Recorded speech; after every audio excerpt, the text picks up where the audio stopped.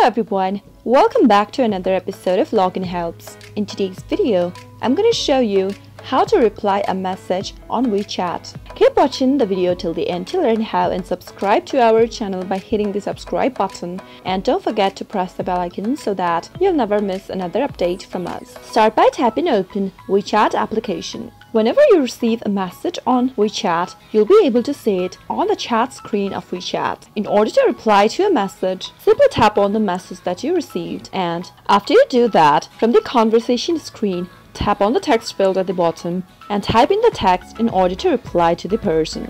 After you type in the message, you can close your message with an emoji if you want, and after you are done, tap on the send button at the right corner. That is how you can reply to a message that you received on WeChat. That is all for today's tutorial episode. I hope you learned how to do it. If you did, go ahead and give it a thumbs up. Feel free to comment down below in the comment box if you have a question or a feedback for us. I'll soon be back with more tutorial episodes. Goodbye till then.